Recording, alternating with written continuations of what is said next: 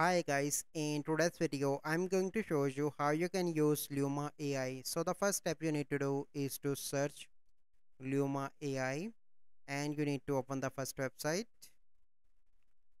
Okay, so once you are on the website you simply need to click on try now on the top right, and here you need to click on sign up with Google. So I'm going to sign up, select your account.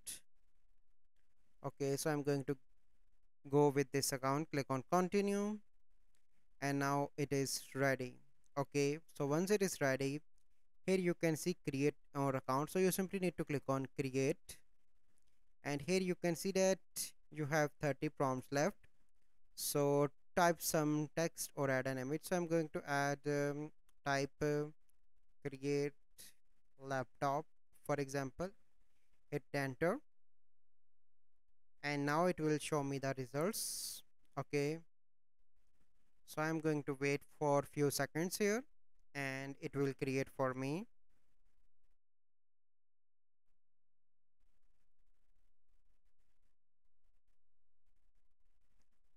So here you can see that due to high demand we are temporarily limiting free tires to generate to 4 generations slash day. Paid tires have no wait time and no daily limit. So I need to wait for few more second. Here you can see that created 1 minute ago, so I need to wait for few seconds here until it will generate for me.